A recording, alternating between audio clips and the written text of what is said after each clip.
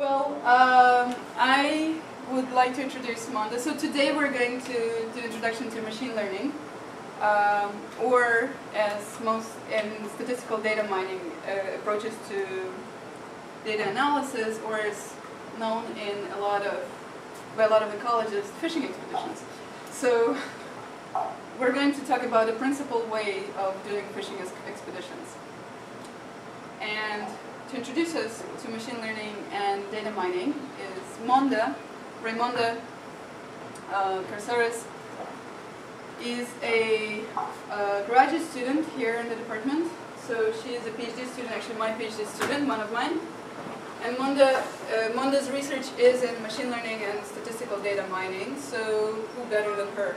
Monda also was a student in the previous iteration of the Kenya course, and so she used her statistical data mining and machine learning knowledge and expertise for the project that she did in the course, which was, she'll talk more about it.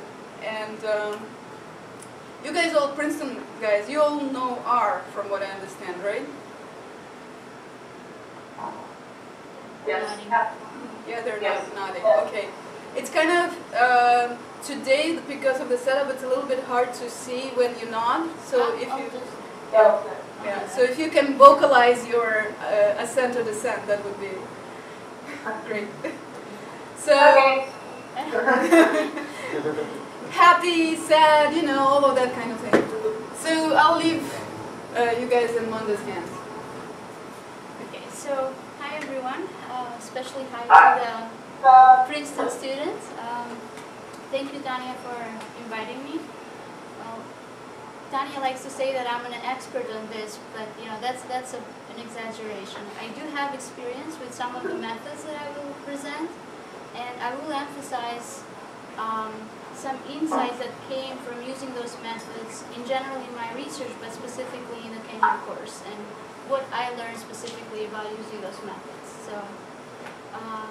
Also, please interrupt me. Feel free to interrupt me. It's very informal. Just a student, just like you. So, you know, just interrupt whenever you have a question or you have a comment. Okay. So, I want to go a little bit about, explain a little bit about the reasons why we want to use R. And R presents an environment that we can do almost from beginning to end the data analysis process. We can pre-process, we can clean the data, we can remove outliers, we can remove missing values, so we can deal with data quality issues. We can perform data exploration tasks, visualize, get some feel about the data, do some simple summary statistics. We could also do data analysis and interpretation, everything under one umbrella. So it's a nice environment for that reason.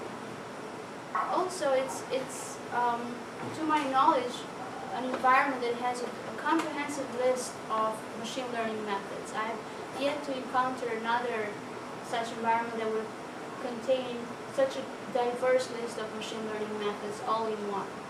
And it interfaces well with a lot of other platforms, from Excel to Java, Python. I personally do scripting in Python, and I call R to call different methods through R and then go back to Python, and that's the way I interact with it. But you know, Java is also another environment. Also, Excel for the ecologists. I know that that's a software that they use a lot for analysis. The interface is also straightforward there too. And finally, it's free, and for us in education, that's a nice feature, right? And so, why machine learning? Well, nowadays we have a lot of collecting data is very easy. Just one example: when I was in the Kenya course, one of the projects that I work on was recording the movement of sheep, and we collected data at a resolution of 5 seconds. And we did this. Tanya is pointing. My voice? No, the GPS. How you? Yes, we put GPSs on sheep and we recorded their movements. We we had about 13 sheep, and we recorded their movement about 13 to 14 days. So if you record every 5 seconds, you can imagine that you're collecting a massive amount of data. And how do you process that? How do you analyze that? And traditional statistical methods will collapse, when analyzing such massive data sets. And that's where machine learning comes up to the challenge and offers alternative with dealing with such massive data sets. Another aspect. Yes. Sorry? Jacob asked, what do you mean by collapse? A lot of regular, sort of the old statistical methods, they operate on, let's say, 100 observations is like a normal big data set, and they are not designed to handle million of observations, or those are the magnitude of data that we're actually looking at and analyzing. That's what I mean. Cool. Sorry, I keep looking that way because I think I'm going to make a visual connection, but I know I'm not doing that, so I don't mean to. Hopefully by the end I'll get used to looking at the camera. Okay. So the other aspect is that the data is very complex in terms of the number of features that we're analyzing. Another example, another project that I was involved on is analyzing behavior of weaver birds in Kenya. We were trying to understand how they decided where they would position their nests. So we collected data about the characteristics of the species. We collected data about the characteristics of the tree, about the characteristics of the nest itself. So we had about 20 to 25 features that we collected per weaver, or the weaver was like, think of it as an observation per bird. And it's naturally a very multidimensional space. How do you even begin to analyze such a data set? And again, machine learning has methods that deal with multidimensional data sets. And last, and I think it's really important, is that this machine learning presents a new modeling model, a new analysis model.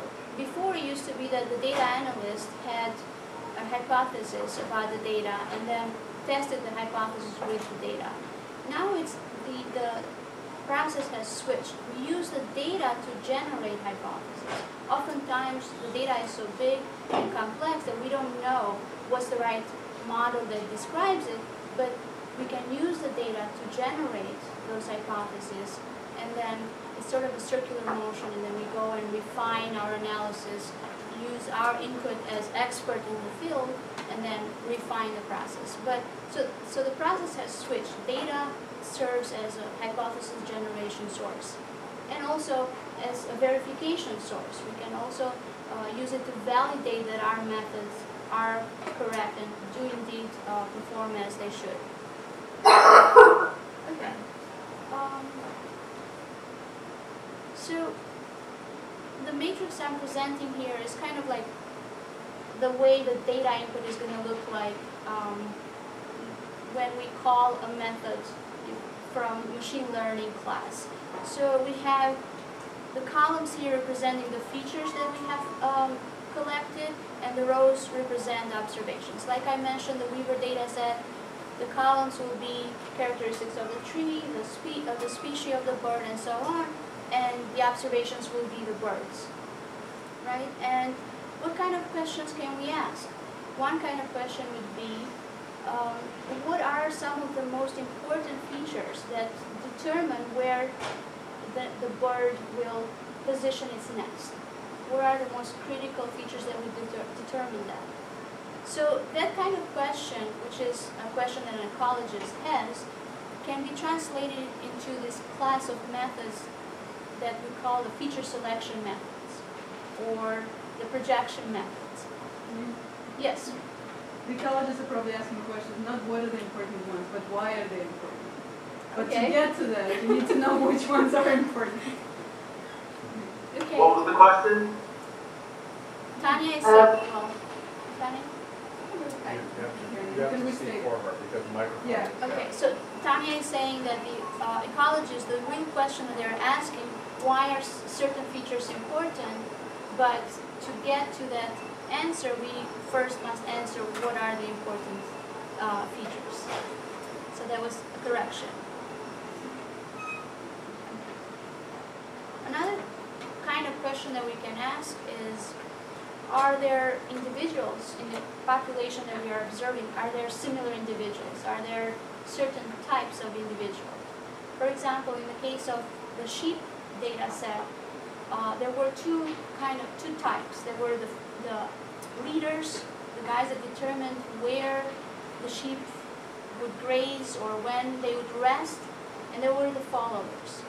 So we would like to classify or group the observations based on these types. So those kind of questions can be answered under this by using methods that fall in this category that's called the partitioning methods. Okay. So I'll talk a little bit about, under the feature selection category, I'll talk about both linear and nonlinear methods. And for the partition methods, I'll discuss tree-based methods and clustering methods. Okay. And I'll start with the principal component analysis. This is a sort of the simplest. I know the ecology students have already a lot of knowledge about this. At least that was the experience with the course that I was in Kenya. They were very knowledgeable. They were using this as a common tool to use as a first step. And so what it basically does, this method tries to reduce the dimensionality of the feature space. But the ultimate goal is to preserve as much as possible the variation in the data. So we go from this original matrix that has n dimensions to a much smaller matrix with d dimensions. And I think a good example here perhaps would be an example from visualization, and maybe the visualization group can help me here. So for example, face recognition. Describing the contour of the face, there's a lot of variables that you describe that contour, but actually you can do the face recognition with very few measures. You don't need all of those, all the pixels that describe the contour of the face. You need, and usually I think it's 3 or 4. You know, it's like a classic example of the reduction that is inherent, that the data allows you to do. Right? So they're nodding, so they're agreeing with me. But in general, we could take advantage of redundancies in the feature space. There's subsets of features that we have collected that they are related, and they are sort of telling something latent, inherent about the data. For example, in the case of the Weaver data set, perhaps measuring the canopy of the tree or the height of the tree, those are characteristics of the architecture of the tree. They don't individually give us something unique about any unique information. It's more important, for example, that the tree is big. They characterize this element of the architecture of the tree.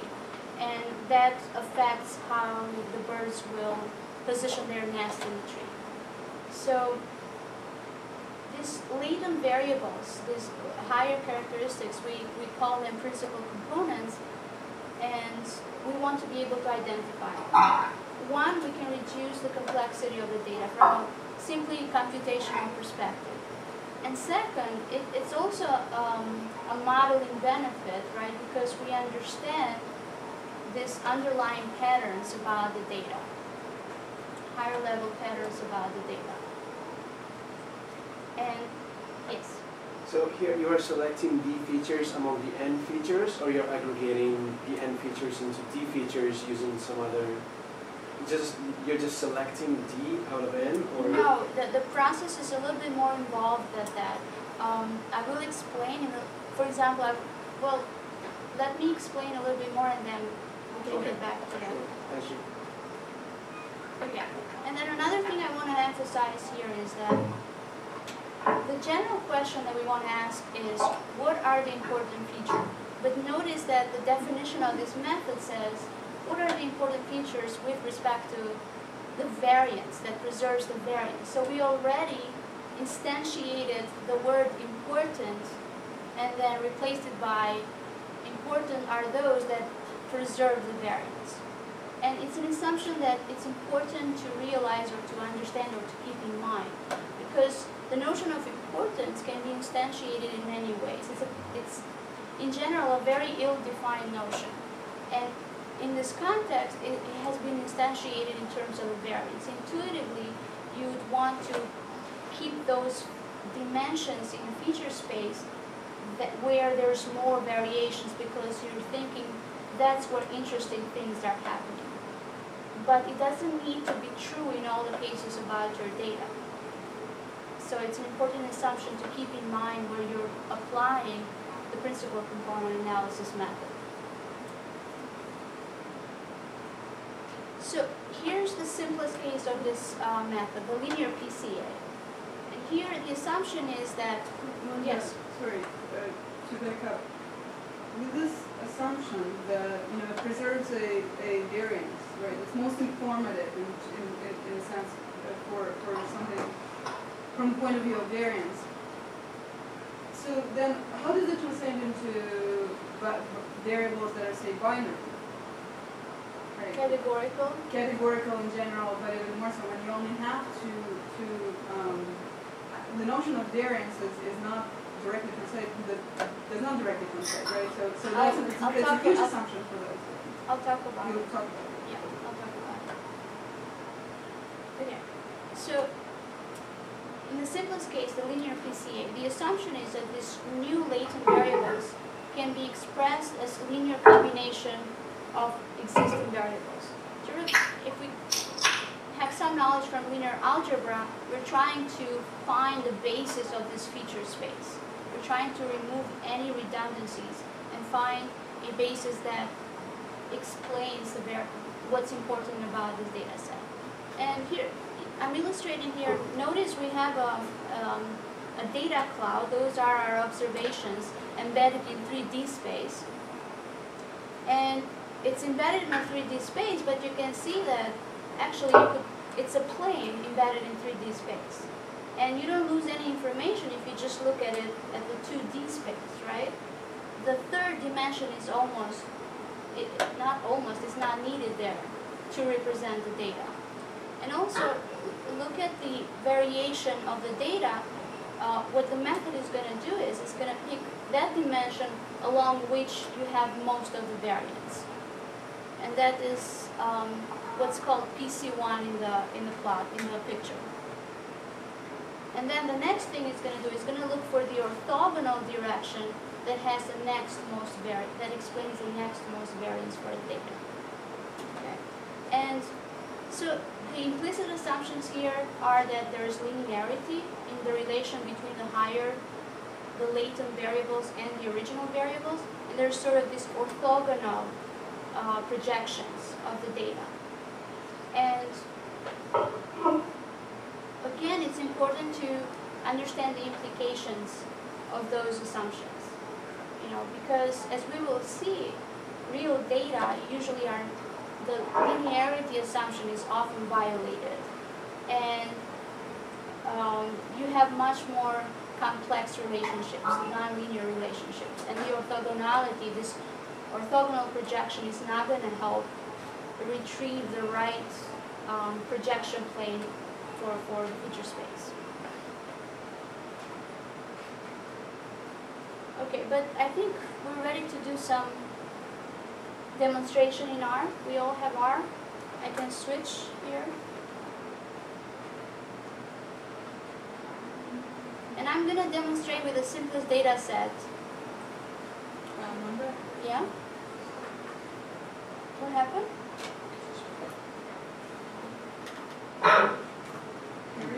How did I do this? Oh, see, are you? Wait, but I need to if I You're want gonna to switch use to R, R. they cannot. You should make the screen mirroring, Yeah, it should enable be. mirroring. What should I do? Closer.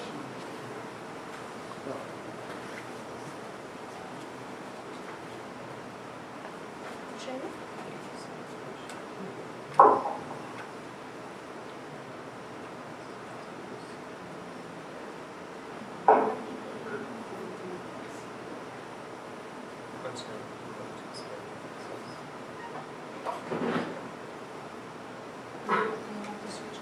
While they're setting up, I want to point out that this is the position that Carrie spent most of his last time in Kenya, while helping others, figuring out how to do stuff. So Carrie also was in the previous iteration of the course, and he can be very helpful. As you can see, Carrie is from the visualization lab here.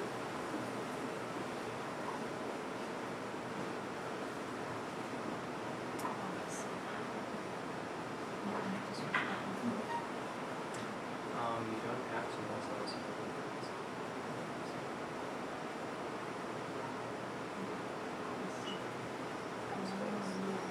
So the focus was really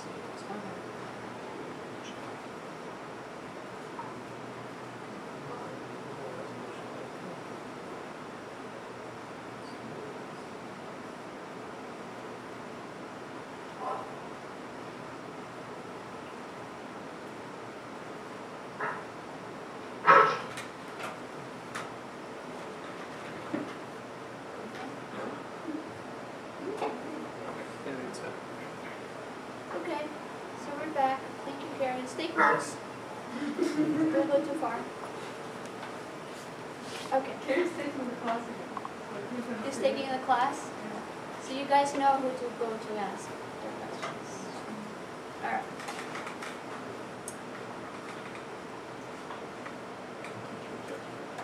I don't know if it's only me, but you can raise the size of the font a little bit. Is that possible?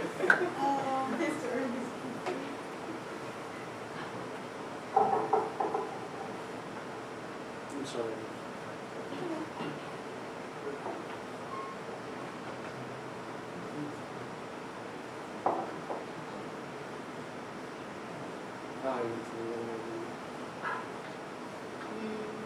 Maybe lower the resolution. Just the font of the app.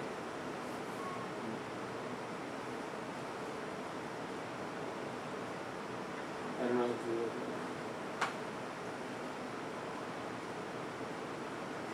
You can do, Oh, make the font bigger? yeah, if you can do it. You can do Command plus in the R window if you want. In the R window? Yeah, if you can go in the R editor and do Command plus. You have format. Or you can just do it the shortcut. Better? Maybe a little more. Probably it's only the Even more. at that vision sometimes. Okay. I get closer. Well, that's the first thing, guys. Does it look okay over there? Yeah. Okay. So I'm going to illustrate with a very simple data set. And then it'll get messy with other data sets. Okay, but just to illustrate, I'll use the iris data set.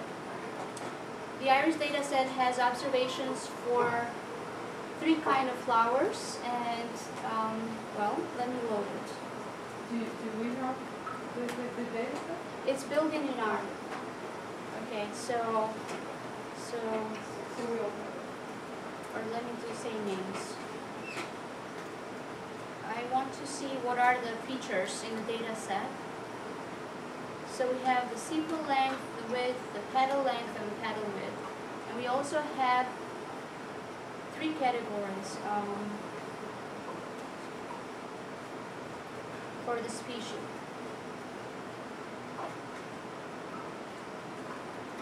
What is in tab? Yeah.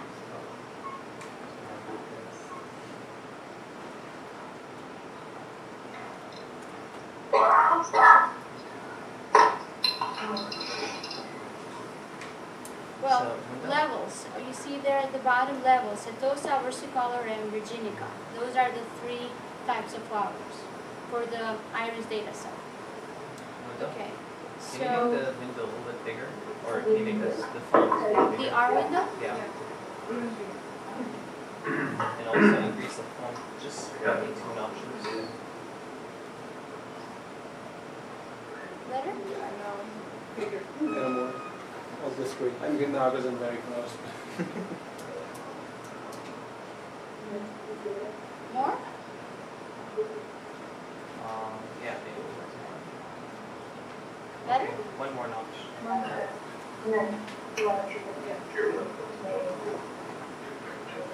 Okay.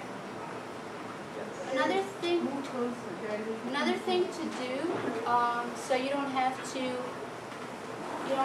type every time iris $ species. You could attach the data set, or I don't.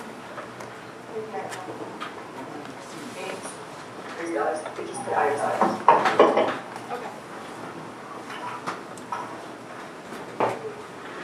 So I'm gonna create a new data set just with the measures describing the flowers. So we'll do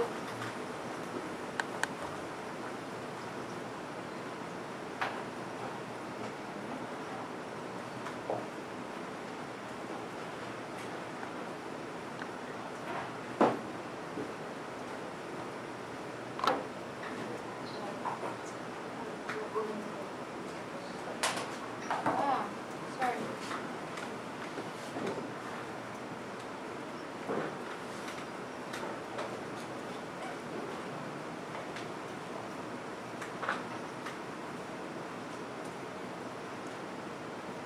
Okay, so this is my new data set. And right now I'm going to run the linear PCA, which is PR. That's the method. And I'm going to pass in my data. And one important parameter, and it's very critical, and I found this out the hard way, you need to scale the data. Maybe not critical in this case, but for real data set is really critical.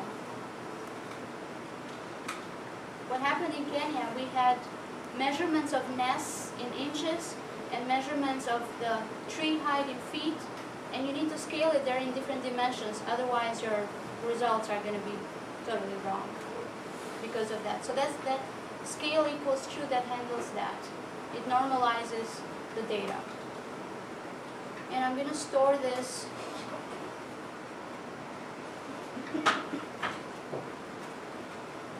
Okay, so what does that object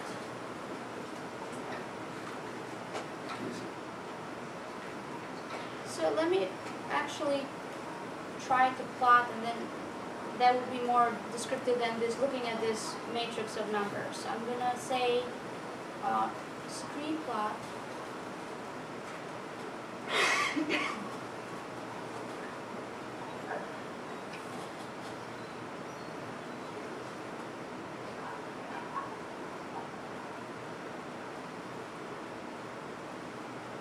okay. So what we're looking here is we're seeing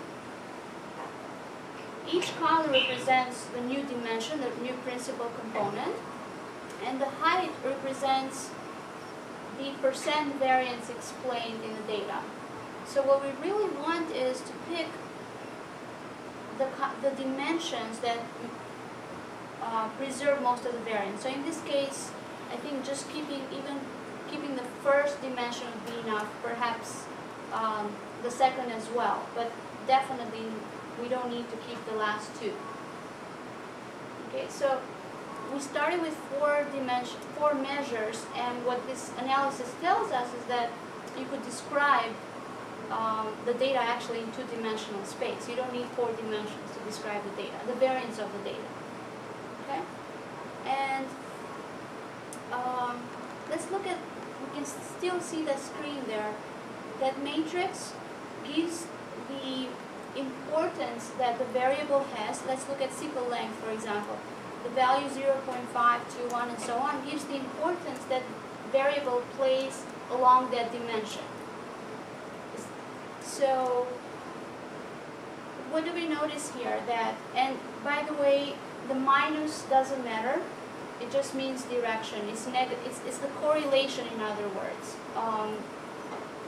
So we could see that if you compare the 4 features, sepal width perhaps is not very useful because it has very small correlation or influence along that dimension. And by dimension, I mean the column PC1. Okay, and then we can repeat the analysis along the columns and sort of understand. We said that we can drop PC3 and PC4, they're not useful. So we can say, okay, so sepal width is not that important. And in terms of the second dimension, well, it seems that the most important variable is sepal width, right? And actually this is perfect. That's what we actually want. That there's something new that this feature tells us, but it doesn't, how should I say this? Let me try to rephrase it. We notice that the same feature is not important in one dimension, but it's important in other dimensions, which makes sense. Those dimensions are orthogonal. They tell us different things about the data. We actually want that to happen.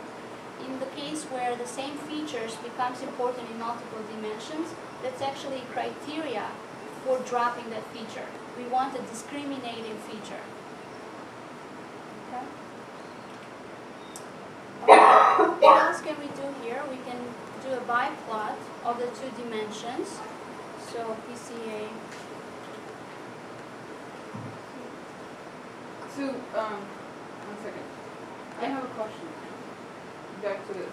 So the first column says this essentially the length width, the sepal length and petal width and petal length are all playing in equal parts essentially into the first component, right? Mm-hmm. And the sepal width essentially tells us something very different from the other 3. Right. But the first component is just a combination, right, of the first of those 3 in equal parts, mm-hmm. right? So it's some function of all of that, mm-hmm. which is the most discriminating, that explains most of the variable. So, but we really don't know what function, and even biologically, we really don't know what exactly about those 3 features that describes. So let's. Why don't we know? We do. Is there? Yeah, I'm just asking, why don't we know what function? I mean, why isn't the function just exactly that linear combination that we have that we can read off the column PC1? Right, those values are the coefficients, the A1. But I think what Tanya is saying is, how should we interpret this? What should we call this new PC1? What does it say about the data? I think that's what you're trying to say, right? Because let's say if it was only sepal length or if it was only the petal characteristics, then we would say we can discriminate between the flowers just by looking at the characteristics of the petal, right? But it's not immediately obvious because somehow sepal length plays a role. But there must be some latent feature that is not straightforward to interpret, where the 3 of them say, they describe that latent feature. And right, so petal width, for example, if petal width and petal length both were in equal parts playing into component, you can say that it may be the area, right? So it doesn't matter whether it's long and skinny or short and fat, it's the area or the whatever, or the perimeter of the petal.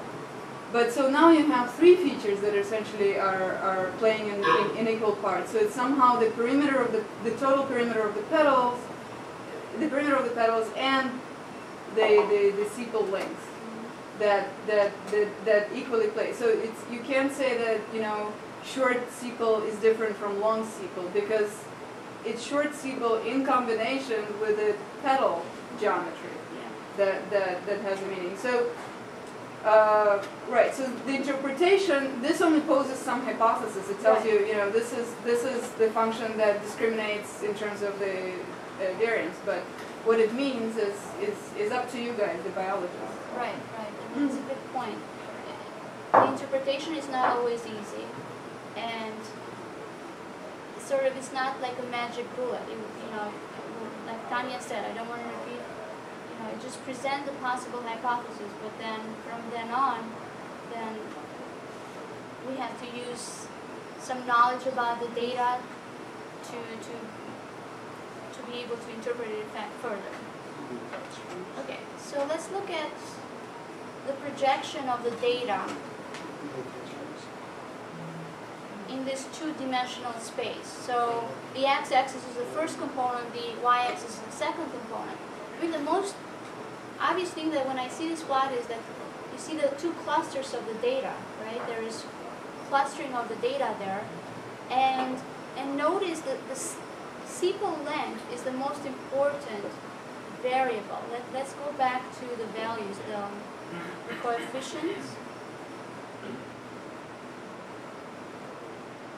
The sepal length is the most important variable along the first principal component direction.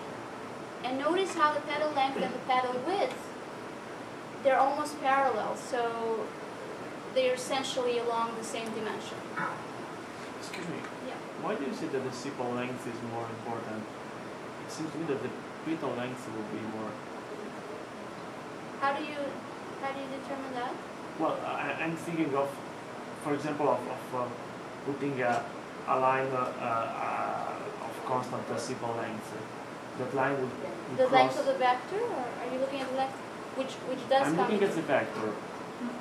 I'm looking at the vector and I think, okay, let's try to put a separation line at a given value of sepal length. That line will be perpendicular to the vector, right?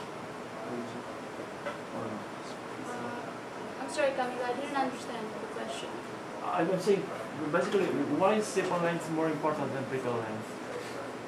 Well, so notice the most variation that it happens along the PC1, right?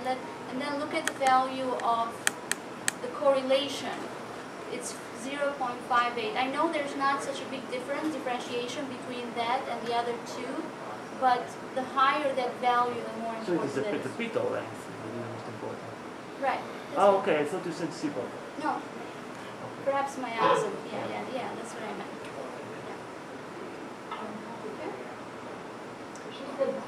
Wait, what? Was petal length or sepal length?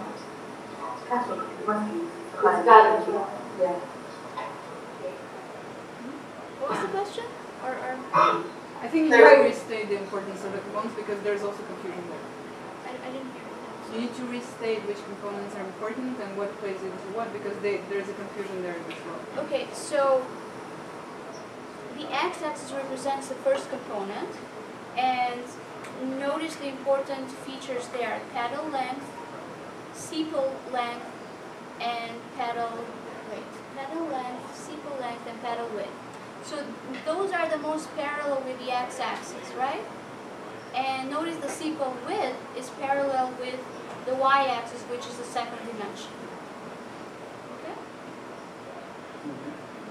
So we didn't hear, we were wondering, was it petal length or sepal length that you were saying was most important? It looks like petal length to us for PC1. For PC1 is petal length, petal width, Okay. and sepal length. So notice the angle between those vectors is the smallest, and they're almost parallel with the x-axis. But what's the one that you said had the most explanatory power? Because we were looking at the numbers and it seems that petal length explains most of the variation. Is that what you were saying, or were you saying Right. sepal length? Right. Okay, we misheard you. It sounded like I know. sepal length over here. Okay, thanks. Yeah, but you said People here have the same problem. You did say sepal. You Probably miss- everyone I heard did? sepal. Okay. Yeah. It's okay, So- but just It's to clarify. the out-of-body experience when presenting. Okay, so just some simple illustration for the PCA method. Should we go back now to talking a little bit more about other methods, right? Just one question. Yeah. These principal components I remember a little, are them the eigenvectors of the Yes. observation matrix? Yes. It's the observation matrix. From that, compute the correlation matrix, which embeds that matrix in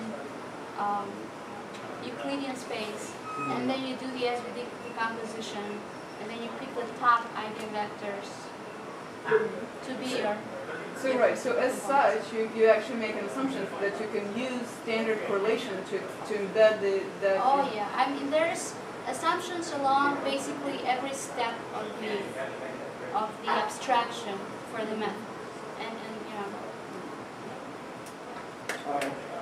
Yes. You mentioned before that if one of those features was high in each one of those in PC1 and PC2, that wouldn't be as significant? Or is Yeah, because we're looking for discriminatory features, right? We're looking, if it happens in all of them, then it doesn't help us discriminate one dimension from the other. And also, from the linear algebra perspective, you know, you want things that are orthogonal and sort of independent of each other. Because you're removing the dependency and you end up with a basis of that space where everything tells you something unique. So if that feature is in all of them, it doesn't tell you anything unique. So it's automatically a criteria for disqualifying that feature. It's actually one of, there's a lot of criteria, but that's one of them. But this is sort of a clean case where you have a complement situation. It happens in one with a high correlation but small correlation impact. Can I ask another Yeah, question? yeah. Sorry about interrupting you. No. So going back to my previous question about D and N, the D dimensions with respect to the N dimensions of the original observation metrics. Now, if we observe these principal component metrics, what should we consider as those D dimensions? The two PC1 and PC2? Yes. Or the yes. two features which are the most informative with respect to those two No, components? it's the number of dimensions. And in each dimension, you could have multiple features. As it's the case here, Which is PC1 okay. has 3. It's okay. Three So important. those D's would be linear combinations of features because we're doing linear Yeah. principal. Yeah. Okay. Thank you. Okay. So let's switch back to. Great, but one more thing back to the plot. No? Okay. So one thing here is that one of the indicators, so yeah, you have these three features, you right, sepal length, petal length, and petal width. But, and they all seem equally important, but the reason, so the next question should be, you know, they're probably not independent of each other. So if the petal length, for example, and petal width are very highly correlated, then it's essentially you're looking twice at more or less the same variable, right? Yeah, that's a good point. That when we're collecting data, as you know, to answer a question, if we have some understanding of certain measures depending on others, it's best not to introduce them in our analysis because they will throw off our analysis. Sometimes we don't know, and that's why we do this kind of analysis. But if we have some knowledge that you know one measure is going to introduce a dependence on the other, then we should not include them because exactly what Tanya is saying, it might not be that they're saying something essential about the data, but maybe there is a linear dependence there that is throwing off analysis. That had it not been there, one of those two measures, perhaps we would get a much cleaner sort of two sets of categories, latent variables, much cleaner separation between the dimensions. Okay, so let me go back. I'll post this presentation online, so you'll have the comments there. Now, I just presented a simple I just presented a simple case where we had this nice drop in the percent variance explained in terms of the new dimensions. And that's always nice when it happens because we don't have to worry so much how many new dimensions should we keep. You know, but in practice that's not always the case. And this is a plot that is generated by real data. This is the Weaver data collected in Kenya. And this is, we ran the PCA method on the data and we're trying to determine how many components should I keep. So the y-axis represents the percent variance explained. And I already, so it's not this sharp decrease. Should I keep 2? Should I keep 4? Should I keep 6? 8? All? So it's not always straightforward to decide that. And I'll talk a little bit briefly how you do that, but I want to sort of put a disclaimer next to it and say it becomes more sort of art than precise science. Okay? And one criteria we already mentioned, you sort of eliminate those dimensions that have measures in them happening all over the place. We were looking for uniqueness, clean separations. So you remove those features from your analysis and you rerun the analysis to get a cleaner separation. Other things that you're looking for is you want a feature to at least contribute 1% of the standard deviation. At least if, yes? Not 1%, one full standard. Yeah, one standard, at least to introduce one dimension. If it's saying that is introducing 0.4, it's not even able to explain itself. You know, you want the percent variance explained by the dimension to be at least 10% or one standard deviation. So also, So I didn't quite follow that last part. yeah, it's because I didn't do a good job explaining it.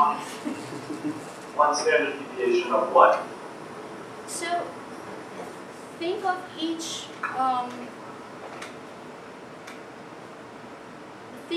measure originally introducing one standard deviation. Perhaps that's not the best way to explain it. So each variable, right, each component explains variance Right. in that direction. Right. So it's normalized how much of the variance. These numbers show how much of the variance in that direction does it explain. Right. It's normalized to 1. So each 10%, each 0.1 is one standard deviation of the variance in that dimension. Right. So if you have a measure that represents less, but clearly you don't want that. If you have a dimension that represents less, you don't want that. Less than 10. So Less than 10%. So if you have a variable that only explains 0.1 of the variance in that dimension, 0.1 is one standard deviation. So it explains less than one standard deviation of the variance in that dimension. So it really is not even explaining one standard deviation worth of the variance in that dimension. So it's not very explanatory. Very explanatory. I guess what I don't understand is I don't understand what the meaning of standard deviation is in the context of a multidimensional data set.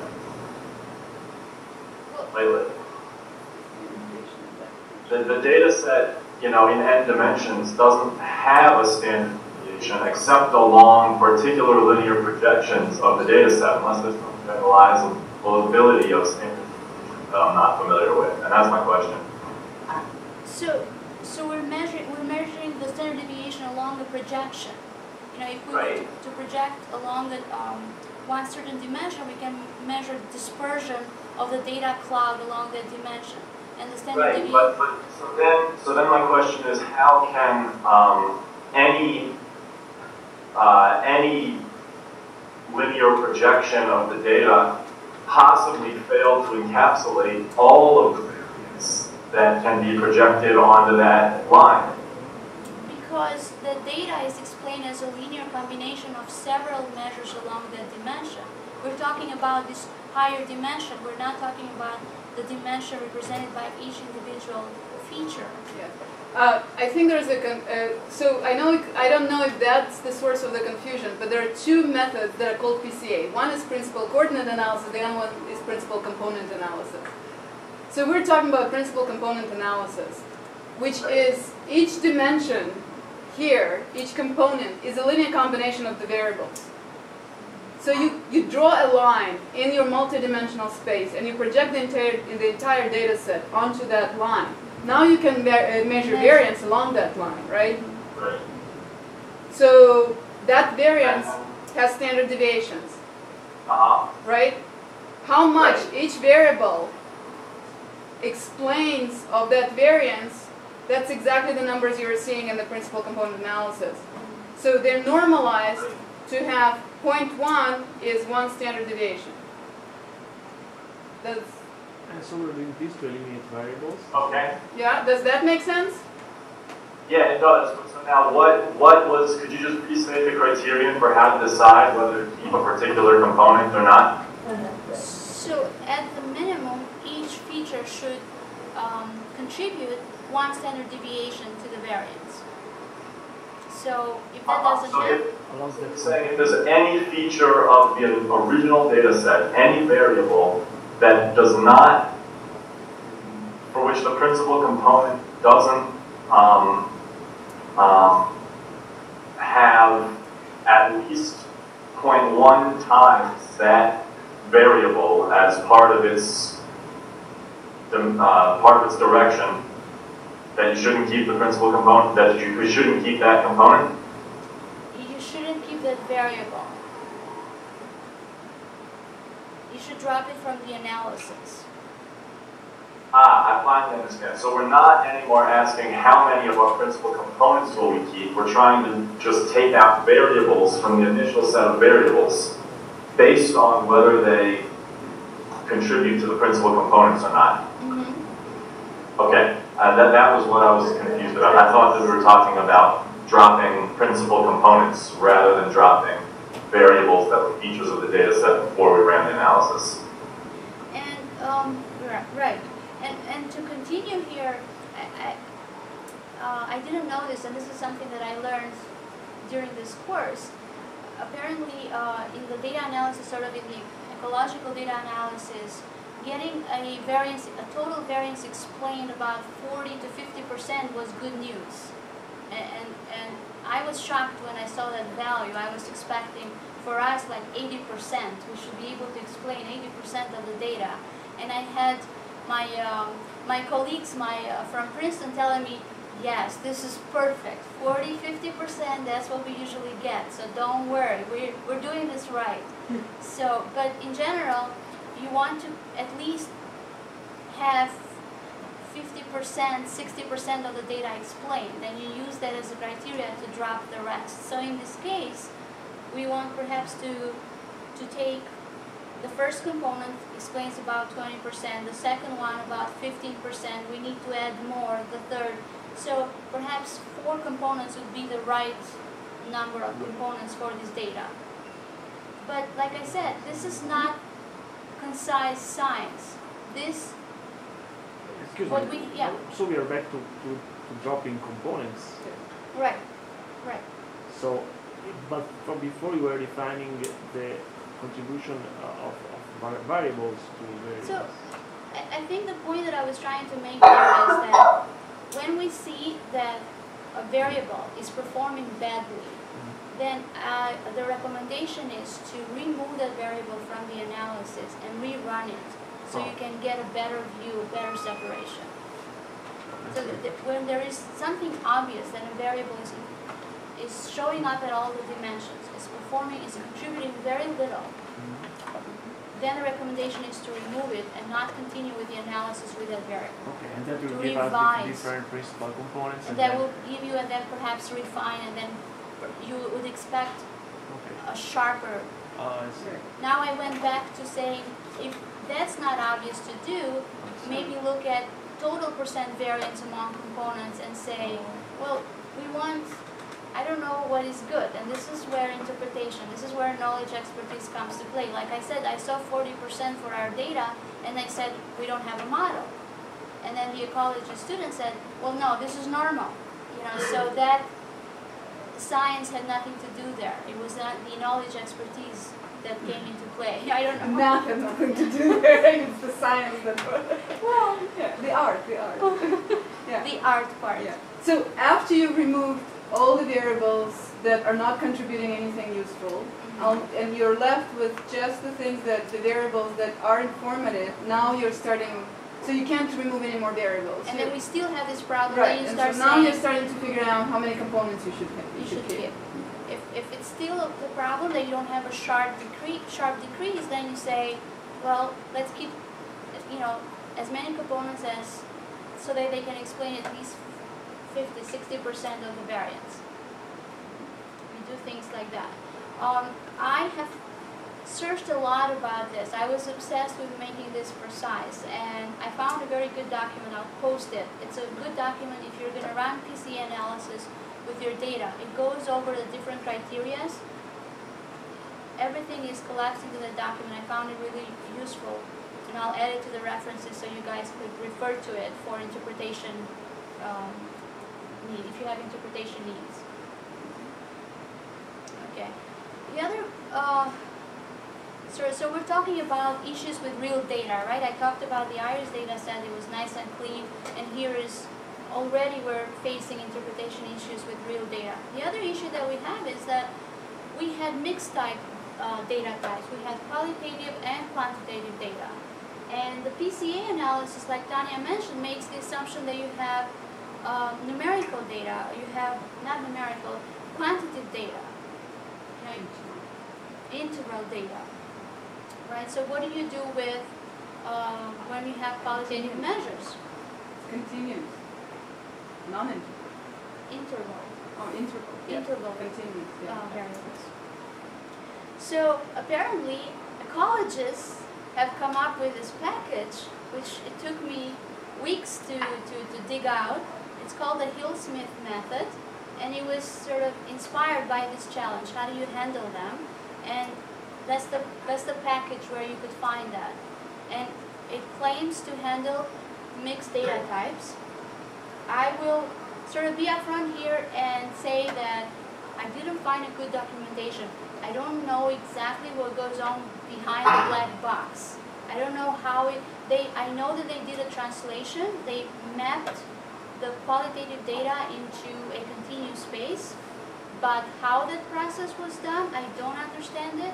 So if you use it, so keep in mind that, you know, it's something useful to understand and see what kind of assumptions are they making when they are doing that translation.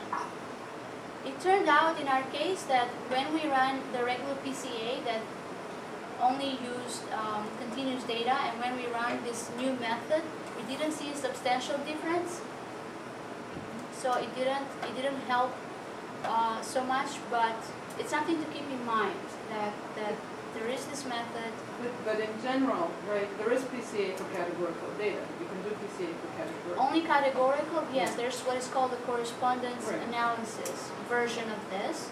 But if you have mixed data types, then this is the only one that I found that did it. And like I said, it's created by ecologists, tailored to their needs. So, and that's the package where you would find it. Okay. Now, so we talked about this linear PCA, and so let me go back here. And one of the questions that we asked, well, maybe we don't get this nice sharp decrease. You know, maybe we're using the wrong model. Maybe the linear PCA is not the right model to describe our data. You know, so let me illustrate here. Like assume, so this is the nonlinear PCA. That is, the new dimension, the principal component, is non-linearly related to the original features. You could have polynomials there, you could have exponential functions, all kind of fun stuff show up. So here's an illustration. You have this data set that if you were to ignore that tail over there, you would perhaps interpret it to the following way. You'd say there's equal variance along the two dimensions, right? If you were to ignore that small tail. Well, the linear PCA is not going to be able to capture that. It's going to transform it that way. And when you point to your screen. Oh, maybe do that? Do they see that? No, they don't see. No, Do they? Yeah, they don't see that because the camera. No, mouse. Use the mouse. Oh, use the mouse. They see the mouse. Yes, Yes, yes, we see that. Okay. So yeah, so I was referring to this tail here that throws off the analysis. There's something non-linear happening there, and the linear PCA is not going to be able to capture it. This is the kind of transformation that the linear PCA would perform, and perhaps a non-linear projection would be best, And the nonlinear projection would correctly map the space into this sphere where the variance along the two dimensions is equal, which is what intuitively we thought would be the case. Okay, so this is nice and dandy. Sure, let's do nonlinear PCA. And that's what we tried to do in the project. There is a method called kernel PCA. It's listed in the packages that Tanya sent. And I'm not going to run it. It's built in R. You could run it. The problem that I had with it, it offers this nice complexity in modeling. But when it came to interpretation, I was looking for, oh, now I want to see what are my important features. I want to look at my important features, just like I did with the linear PCA. They don't offer that translation. So they use this kernel idea. They map your original data into non-dimensional space, and they non-linear space. Sorry, but it's this magic trick that happens in kernel methods, but they don't do the translation back to your original space, which for our purposes, that's what we want to know. I want to know what are the original features that are important. So I ended up sort of not going further in that direction. I will say that I'm not saying that it's not possible. I mean, what I'm trying to say is that when you use these complex measures, they're perhaps more realistic in modeling, but the other sort of side of the sword there is that they're harder to interpret, and perhaps you need to dwell deeper into the understanding of how that method works to be able to do the interpretation. Issue? Yes? Was the issue that they wouldn't tell you, was the issue that it was very hard to solve for the inverse map, or was the issue that they wouldn't tell you the forward map at all? They don't have good documentation. In general, the problem is difficult. It's like an open research kind of problem. How do you do the translation back? And I'm assuming that is...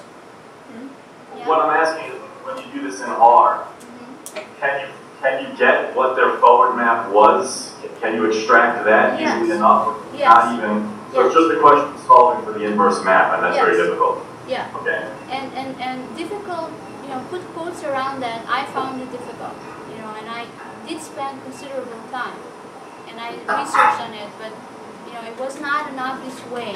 Clearly, they didn't make it. There was no documentation or examples for me to follow.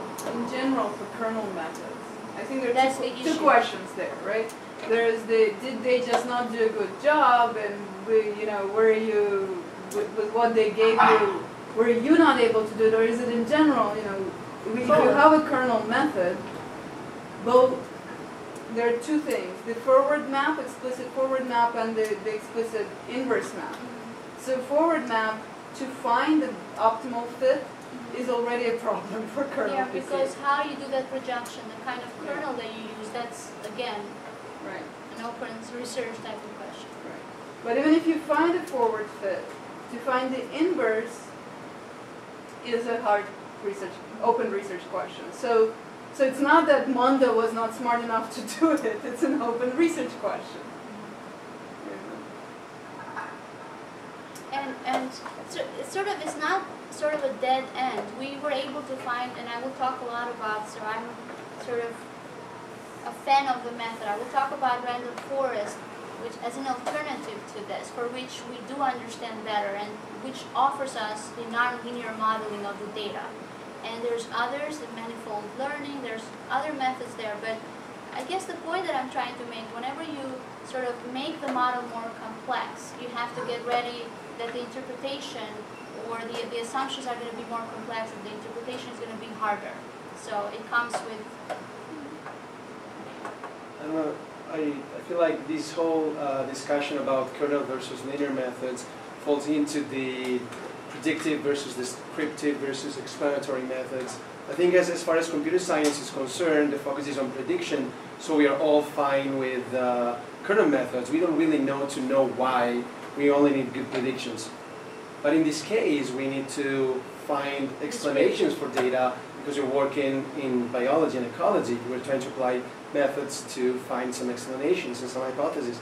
In that case, a reverse map, reverse engineering, call it as you want, interpretation of the data is extremely important, and there are a lot of methods, I think, and I know a few of them, that don't provide the explanatory modelization and like right there. You have to do something. Perfect. I wouldn't have said it any better than that. Thank you. Perfect. That was Alessandro. That was Alessandro. So you guys are in good hands. Okay. So, so I'm going to move on to partitioning methods, and I will tie this up to nonlinear relations in the data. Okay, even though sort of the process is different and partitioning methods are used for what Alessandro just mentioned, prediction and partitioning of observations now, not feature space. I will tie it up how we can use these methods to actually do feature selection in nonlinear space. Okay. And I will start with sort of describing the simplest tree-based method, the cart method.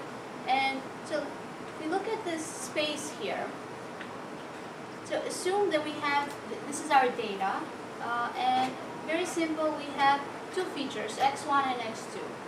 And so imagine, so this data has been classified. Think of it as two types of sheep, a leader and a follower, right? Represented by the different symbols.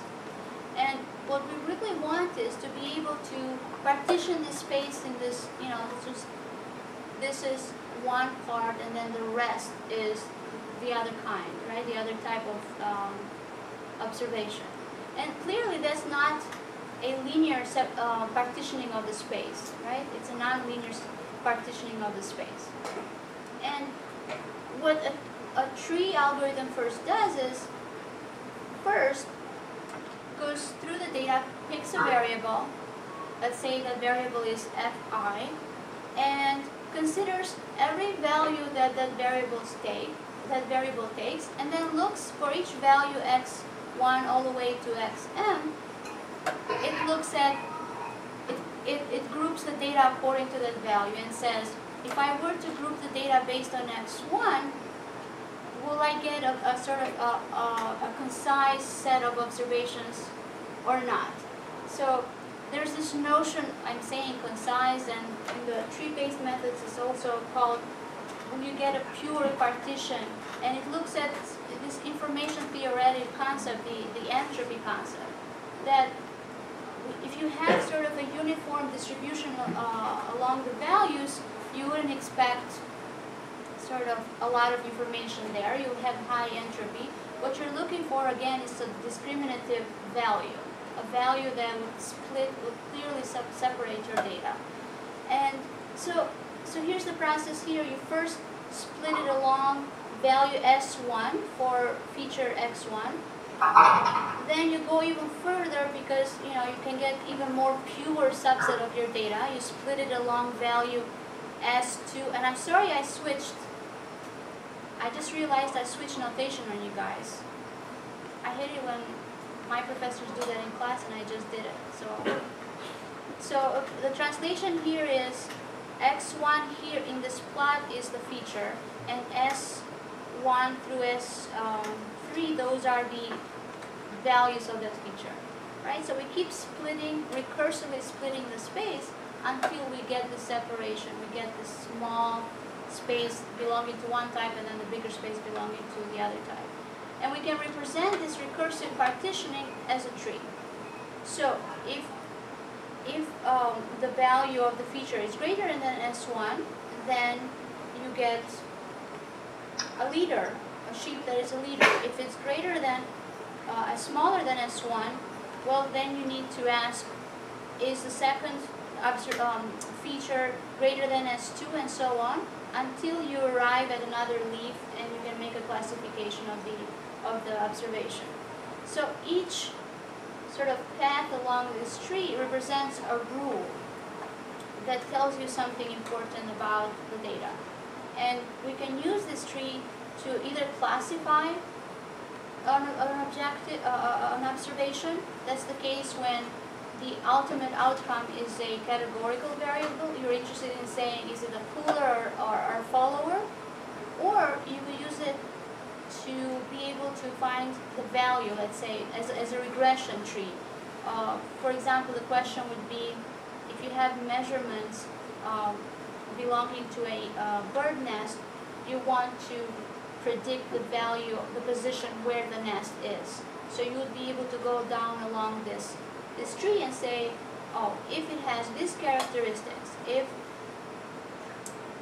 the canopy is bigger than a certain value, and it's this type of a bird, and so forth, then it usually positions itself at this height of the tree. So that would be called a regression tree. So the outcome is a continuous variable. So should we do some? I don't know, how am I doing in time then? We have about half an hour or more. So should I perhaps go through the concepts, or I don't know? I think we'll Can I have ask to. a quick question? What? Yeah. So just to clarify, the goal in the partition is with each partition to maximize the Shannon information entropy of the partition? Right. Right. And is it provable or proven? I assume that when you do these partitions in a sequence, so I do one partition that maximizes, and then I do another partition to maximize again, and I end up with sort of 3 rectangles. Are those guaranteed to be the 3 rectangles that maximize the criterion, or could this be some sort of like local optimum that's not actually global? Tanya? Do you know the answer? Well, if I understand the CART algorithm, I think you do the analysis across all the features, and you pick the one that gives you the best information. It's a greedy algorithm. It's Right. right. So it works. I mean, for Huffman, it's Huffman codes, right? This is Right. your compression algorithm. Right. This is what it is. So it's not that you randomly pick a feature at each step and then you split, and then you would worry about the order. I think you go Right, through but all of so I understand I'm going sort of, uphill in this sense as fast as I can. At each partition, I do the optimal partition to maximize the Shannon information entropy of my partition at that step. Right. And my question is there, some sort of pseudo-linearity to the system that ensures that as I do that repeatedly, I'll arrive at a global optimum? Under assumptions of independence of information. So there are. And then I want to say you were making assumption that there is separability of Yeah. your data. Right. That you could do these linear separations, and you'll see in real data that might not always be the case. So, and then the other assumption is that maximizing the Shannon entropy is the right way to do it. I mean, there's other ways to. You could have other objective functions. So I want to say no. It's not. There's no theorem that says that guarantees you're always going to get to the optimal. No, there is, but under the assumptions. Yeah, if you make all the nice assumptions, Right, that there is separability, there is independence. Right. I mean, what actually is happening? This is the computer science students all know this algorithm very well, in a very different form, and it's one of those that are typically taught when they thought about greedy algorithms. This is Huffman codes, essentially. This is compression. This is the most basic compression thing. Let me rephrase what actually is happening. Suppose you have text, right, and you want to use bits of information to encode your text. So you want to use bits to encode your text. How many bits per word So now you're going to compress, right? You have all your English text, and each word you're going to encode, each letter, sorry, you're going to encode in bits. And so what is the most natural thing to do? Just look for repetitions of. So what's the most natural thing to do? You have your text, you have all the letters, you want to code all the letters as bits, right? And so of course you want to use fewer bits if the letter is very frequent, and you can use more bits if the letter is if the letter is less common. So if you have half of your letters are A's, you only want to use one bit every time you see an A. And if you only have one X, you can spend 10 bits on that X. So the number of bits is exactly the Shannon information here, right? It's how much information that letter gives you every time. It's and those PJs there are the frequency. The frequencies. Right. How many observations have that that value? Right. So that's exactly the information that it carries. So how many observations you have is the P's, and log P is how many bits. So with 2 bits you can encode 4 different values, right? With 3 bits you can encode 8 different values, and so on. So log the number of frequencies tells you how many bits you need for for letters that have that frequency. So and each bit is a new dimension, right? Each time you decide to use 0 or 1, it separates the space into 2 halves. All the observations that have the zeros versus all the ones that have the 1. And so there are a lot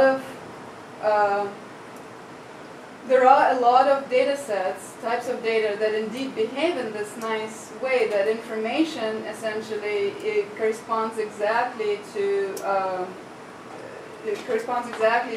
separability, right? Yeah. But not all, and so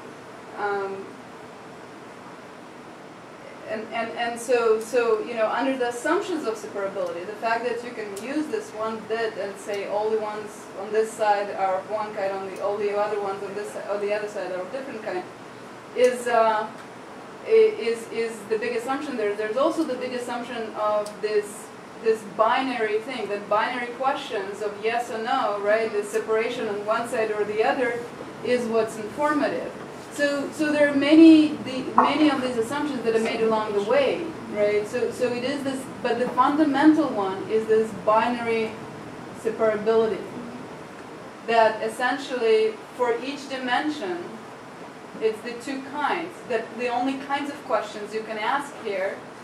Is it greater or less than particular value? But it localized, so before we couldn't separate, right? We couldn't have one linear separator for the whole space.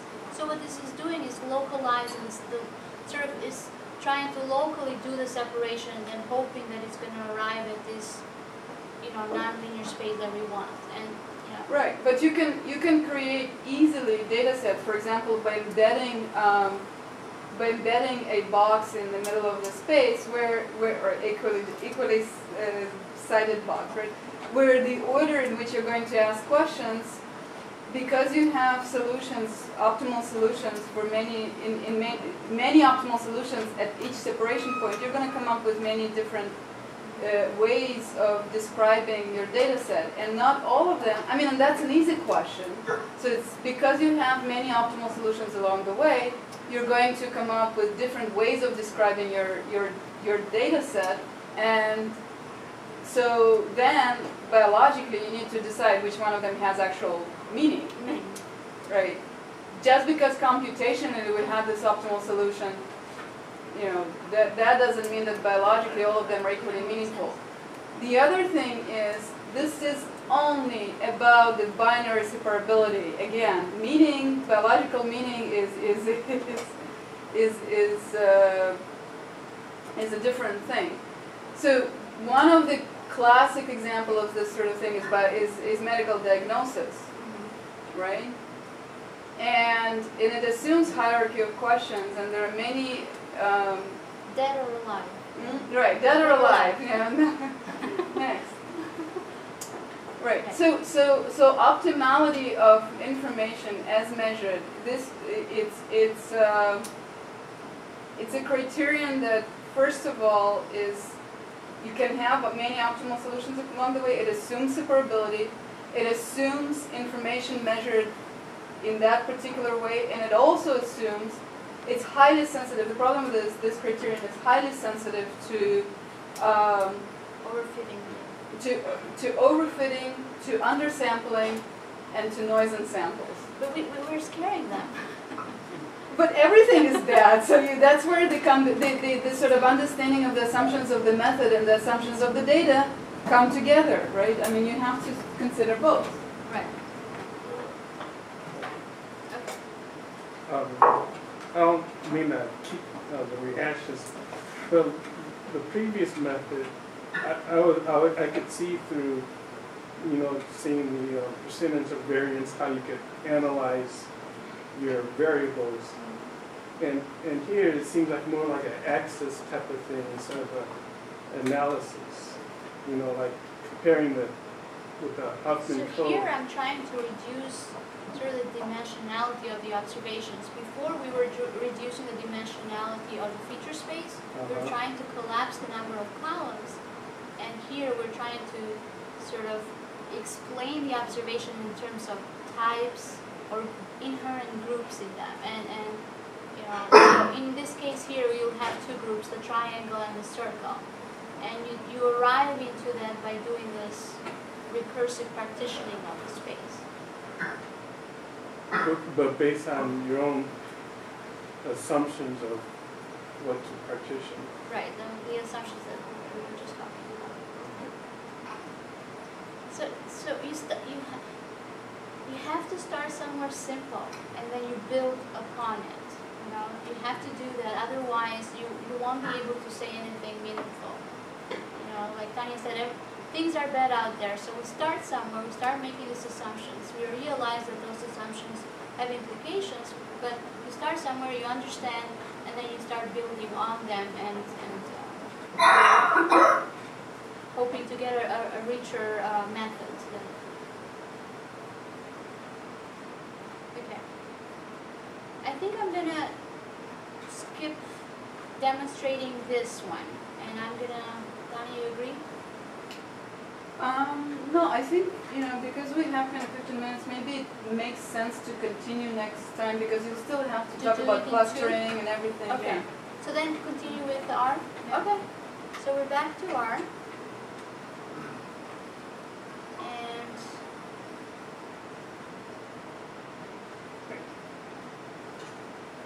so I'm going to load this library called the R part that contains the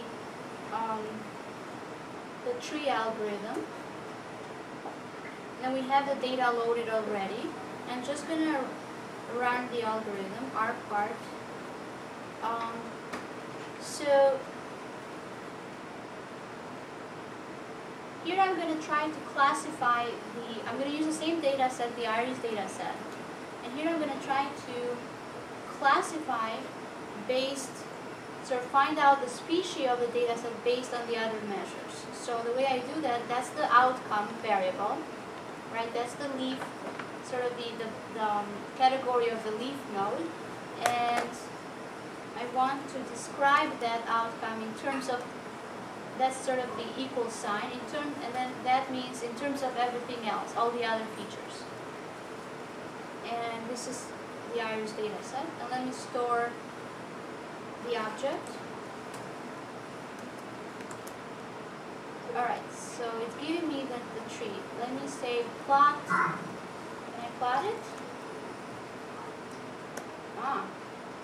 It doesn't have information on it, so I need to add some text. Alright, so this is the partitioning of the space for the iris data set. So if the petal length is less than 2.45, then we could right away say that the kind of flower that it is the setosa. So remember we were saying with the principal component analysis, the petal length was one of the most important variables. What? Petal. Oh, I'm saying it wrong. Petal length is one of the most important variables, and it shows up in the node. And look how discriminatory it is. It right away you can classify, you can identify one of the types of the flowers. And that value is sort of the boundary, the separator. I realize, I think, okay, so here's where the whole optimality comes in. The first variable that separates between everything else, right, it's essentially just a matter of counting. Right. Right? That, yeah, we bypassed it. right. So it's just a matter of counting what's the most frequent variable, because that's what the algorithm does. Right. It uses frequency as indication of information. The more frequent you are, you know, the, right. you know, Yeah, so a lot of data sets, yeah, frequency is good, but and difference in variables, right? The more different kinds of values that variable takes on, that's the more the variable that you'll need to spend more. Yes, sorry. The more frequent that variable is, the more the first one is going. The more you need to spend. The more you have to use in terms of the more informative it is, and so you need to separate on it first. But it's a very simple measure of what matters for separation. So the idea is to minimize the number of nodes on the tree. The idea is to, when you split based on that variable, the subset of the data that you have, they're going to be pure, very similar to each other. In terms of this measure of the entropy. Remember that we have, so I'm saying I'm trying to predict the classification of the flower here. We have the information. We can actually go and say, we split our data, and we have two subsets of the observations based on the petal length, right? And then we go and say, how pure are the subsets, and how do we find that out? We have information about those subsets. We have a label. We have a categorization of those observations. We know what flower they belong to, right? So if most of them are one kind on one subset and then another kind on the other subset, we have found a very pure separation, a good separation. If there is a mixture, then we haven't. We need to keep going. We need to further subdivide. Right? Right. So, but what's interesting here that I noticed, this tree has only two levels. Notice that the simple characteristics are not playing a role. Remember how we were saying with the PCA that we were not sure why the simple characteristics were in the first dimension, and perhaps there was an indication that, you know, there was some relation there. And according to the tree algorithm, you only need to look at the characteristics of the petal, and you are able to classify, you are able to categorize your observations. So I think that's all I want to say here. Tanya mentioned some issues with overfitting. So how long, I mean, we could keep subdividing the space, and we could go all the way to the end when each set is one observation. It's a very pure cluster, right? So, but do we really want that? Where should we stop? And why is that important? We get this data set that completely, we get this model, this tree that completely describes the current data set up to the last element, but when that's not the ultimate goal. We want to take this model and use it in some other data set generated from the same underlying population, but it's a new set of observation, and we want to be able to say it generalizes well, it explains it as well. But if it already overfitted, it's not going to perform well with a new data set. So we have to be concerned with overfitting issues, and there's a lot that goes on there. This is sort of another thing of where there's art going on into here. Like where do you truncate your tree? Maybe perhaps you don't need to go all the way at the bottom. You know, you stop somewhere where you see that each step, each time that you subdivide, you're not gaining a lot of new information. You're not improving a lot in the purity of the subdivisions. But what a lot is, that's always most of the time a parameter, and it needs to be decided sometimes subjectively. Okay. Yeah. I wonder if there is a sort of hierarchical partitioning, I don't know how you call this, recursive partitioning methods, that instead of using thresholds, so separation along the variables, looks for linear separation as a linear combination of the variable. I'm talking about instead of having this sort of result where you have these sort of set rectangles that are oriented. So you could imagine You could, a two-step process. You do the PCA first I was thinking to about find that. to find those higher dimensions, and then you apply the tree to that new matrix, and that will separate based on those linear combinations. I see, but I'm not sure that the two things would lead to the same result. Actually, it's a very common Things to do. PCA. Yes, is like the first thing you do. You want to and then you for use the sure PCA remove any dimensions. redundancy, right? You want to do that as a first step. You want to remove redundancy in any way possible, right? So you do PCA as a first step. Yeah. And then you And come then out you to do the this. Yeah. Yeah, now, right. The thing about decision trees, they only partition along Lines. Along I mean, more than lines, along coordinate Okay, parallel lines. Yeah. I mean, there are methods, There though, are and you should methods. mention that there are methods that partition not along coordinate Actually, parallel. I'll mention. Well, perhaps I can just quickly show it, and then I will show. I illustrate clustering, but I'll quickly show where this linear partition will fail. Mhm. So let me.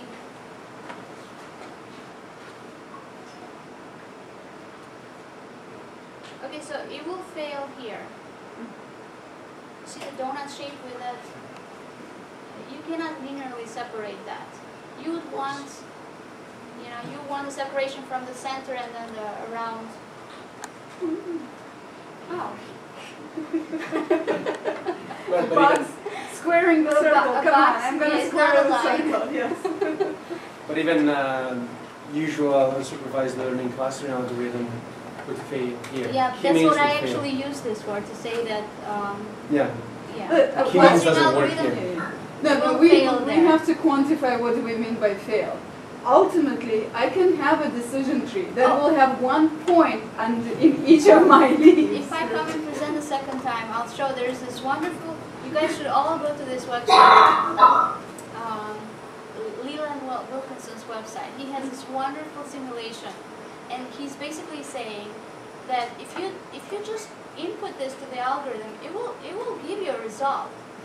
And then I like his expression. It's like, it'll chop it up like a monkey, but it'll say, these are the clusters. I mean, it's us to say, this is nonsense. This is not good results. I mean, Because those algorithms are in the class of giga algorithms. Garbage in. oh yeah, that's what he calls a button. It's like garbage in, garbage out. Click that button, and then now cluster. It will happily cluster it for you, but it's totally, There are clustering algorithms that can handle all of Yeah. those Yes, situations. there's kernel clustering algorithms. Density-based clustering. Manifold learning will try to, and we're digressing here, but basically, We're This- digressing into this. right, Into but this this, group, yeah, on this This side. side of yeah. the room. yeah, but basically that modifies the way you measure distance between data points. You don't use Euclidean distance anymore. You use some kernel function to measure distance, and then But then according, interpretability of data is still an issue there. Because when you use kernels, nonlinear functions, it becomes very,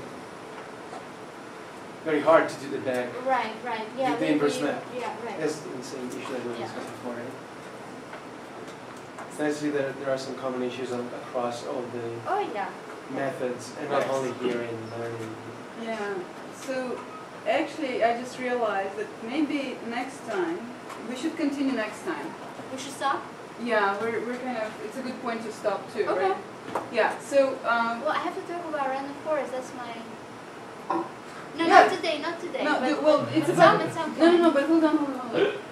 The random forest is about another 5 minutes, or it's Okay.